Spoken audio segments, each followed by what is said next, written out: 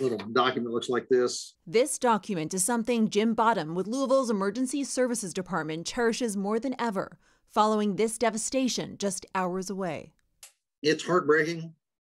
This document is proof that Jefferson County has been one of about 53 counties in Kentucky that meet a certain threshold when it comes to being prepared for a storm. That's one of the ways that you can save lives, is to be aware of inclement weather. Jefferson County is part of the 44% of Kentucky counties certified by the National Weather Service as being storm ready. It's a voluntary designation reflecting preparedness in case of severe weather. Bottom says there are no state or federal requirements. It's just a matter of going that next step to ask the National Weather Service for that designation. Among their guidelines, a 24-hour emergency operations center, regular emergency exercises, and more than one way to alert the public about warnings.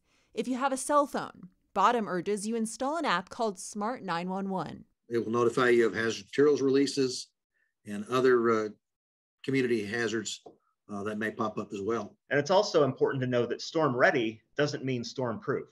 Because the weather can be unpredictable, says Ronald Steve, a meteorologist with the National Weather Service. One of the most important lessons learned from this tragedy, he says, is this. Make sure you have multiple ways to get storm warnings 24 hours a day, 7 days a week. Now, out of the 10 counties with confirmed fatalities following the recent tornado, 4 are not certified by the National Weather Service as storm ready, including Graves County. That's the county where the most people died. But it's important to note that just because a county doesn't have the certification doesn't mean they're not prepared.